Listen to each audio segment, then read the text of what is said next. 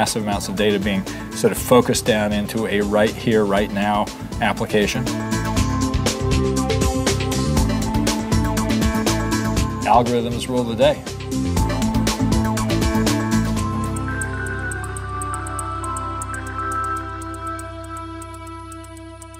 So Tim, we're here to talk about a big issue I know you're very passionate about, which is data. Yeah. Give us your view on what's going on in that world.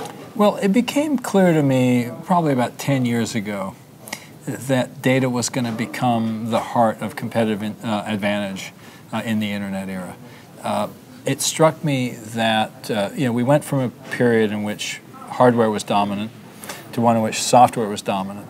And what I saw with the rise of sites like Google, eBay, Amazon, and really also financial trading firms, you started to see that collecting massive amounts of data, often gathered through what I came to call collective intelligence, and network effects in data, databases that literally get richer and fuller the more people use them. But really, all kinds of applications based on data were going to be the next wave in the computer industry. And that's actually was the heart of what I called Web 2.0. I sort of saying we're actually building an internet operating system in which the subsystems are data subsystems. And now, people at the time thought it was a joke. At our first Web 2 conference, in fact, Bram Cohen of BitTorrent made fun of me for saying it was an operating system. And yet, when you pick up a smartphone today and you get your location and you search for things around you, you realize, oh, wait a minute, all these things aren't residing on the phone. They're calling out to big databases in the sky, and that are delivering services to my device. And so that vision of a data-driven internet operating system is really now I think, the reality. And we're starting to figure out exactly what that means, what competencies are required. We see companies with titles like chief data scientist, and algorithms rule the day. And so as you look at the evolution that we're going through, obviously we're learning to collect data, but without using that data appropriately, we're really not doing anything. Do you see that there are particular maturity stages that we're going to go to on having useful information? Yeah, I think there's a lot of areas where we already can see what a mature data application looks like. When you use maps on your phone, it's real time, or close to it. It needs to know where you are right now. And of course that says a lot about the future of privacy, because of course people, in order to use that application, are giving up their location data. Never mind, everybody gets in a panic about, why would I want to check in with Foursquare? I go, well, guess what? You're checking in every time you use your mobile phone, and when you use a mapping application, it's sort of showing you where you are. Increasingly, we see the real-time aspect. We see the fact that massive amounts of data being sort of focused down into a right here, right now application. That actually delivers a point service to people. So it just seems natural. And, it's no longer this idea that I'm searching a database for some generic answer. It really is, I have a function, and it could be, a function driven by an application like Yelp. I want to find the nearest Chinese restaurant. I want to find the one that people like best. Or it could be, something like, I just heard that song, let me, spin up Shazam and identify it.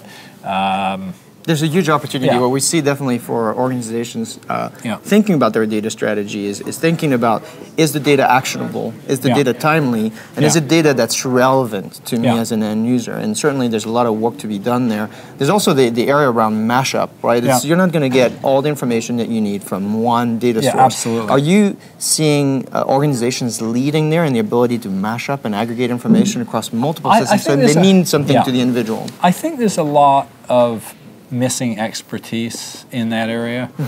For people just to think more broadly about who else has data that would make my data better.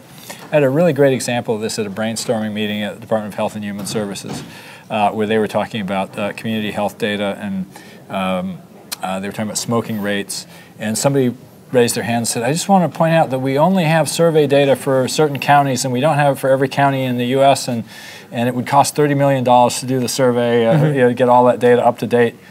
And I kind of raised my hand. I said, yeah, doesn't Treasury collect tobacco taxes, and wouldn't that be a reasonably good proxy, for, smoking rates on a county by county basis? And they're like, oh, we didn't think about that. Just that idea that somebody else's data might fill a hole in your data, and also just that you don't have to necessarily get the absolute right answer. A lot of this is getting good approximations and then seeing if they give you meaningful outcomes. I think the thing that's really, really interesting today is that the lessons, from the consumer internet and from other cutting edge areas like financial services are starting to bleed back into the mainstream.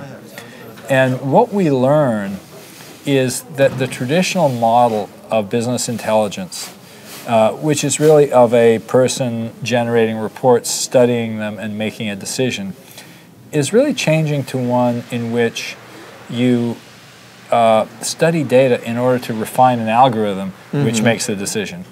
And I had this great experience some number of years ago watching the book buyer at Borders doing reorders.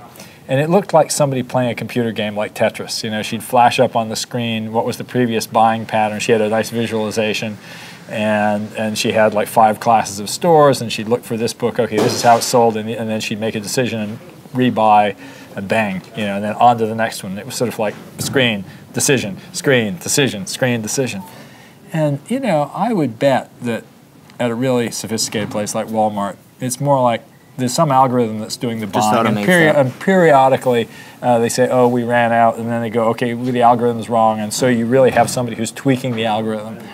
So it's a lot more like program trading than like that old model of the person studying the data and making a decision. We found, as we look at how organizations are using data, we found that there's 3 relationships. There's data to data, which is a little bit of what you're talking about, the automation of. There's people to people, the type of information we're exchanging and how you can capture that. And there's people to data, which can be either I'm cleaning my data, refining my data, or using data that's being refined so I can make better decisions. Now, I know we could be here and talking for hours. You've got lots of great events where people can find out more. The next event is in New York. Where do they go to find out more about the work that you're doing? I think if you just go for this conference, strataconf.com.